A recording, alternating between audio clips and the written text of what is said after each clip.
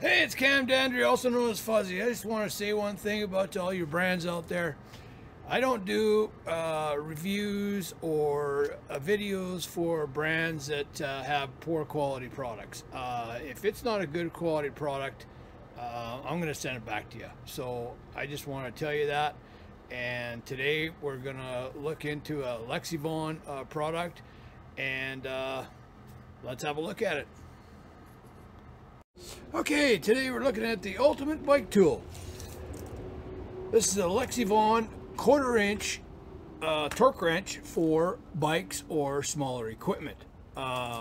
This comes with a 9-inch torque wrench, and that is of course 1/4 inch, right?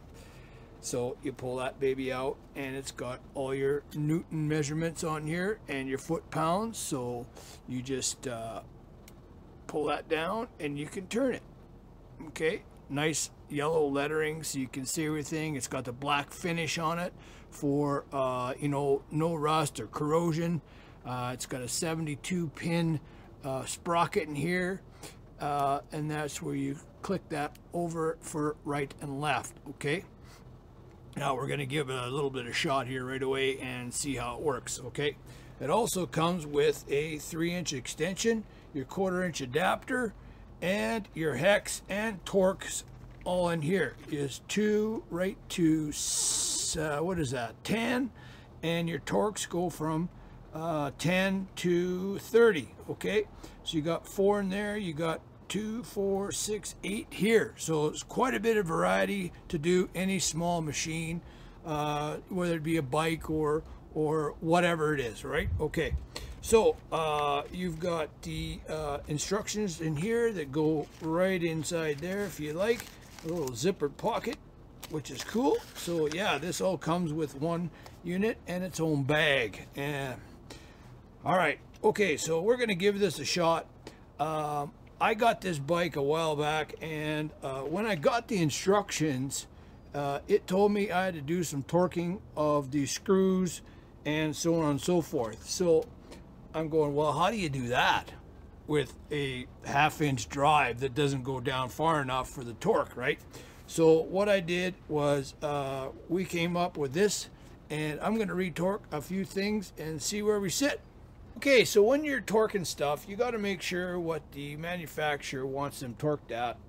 For a bike, you got to have things tightened properly with your handlebars and your fork and everything like that. And then down below you can do other stuff too. You can torque your wheels and everything like that if it has the torque or hex nuts on them.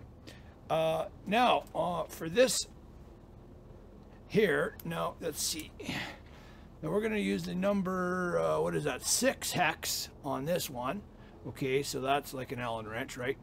And then I'm going to just take this 3-inch extension off right now. And when you put this on, you push this little button at the top, right? There's a little button right there. So that locks your socket on. So you push that on, and you can't get that on without you pushing that. Look at that. So you push that in, and that little thing comes out. I don't know if you can see it. There you go. You can see it come out, and that lets the ball inside.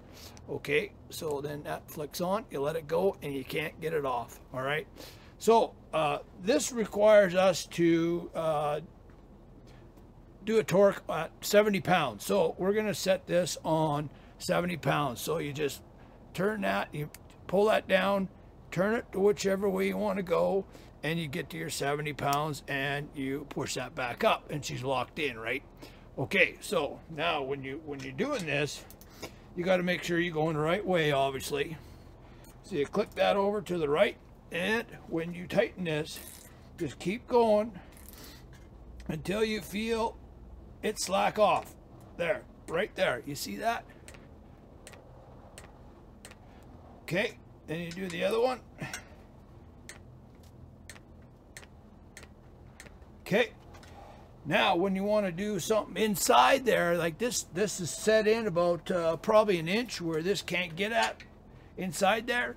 So you take this off, you push this baby back in, you pull that off, you put your extension on, same thing, push that in and put it on.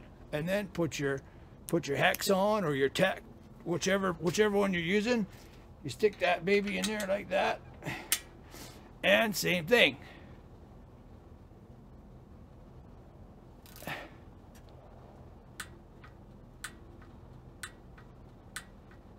Can you hear that little snap? All right, so that's torqued to 70 pounds. Now that is where it's supposed to be according to the manufacturer.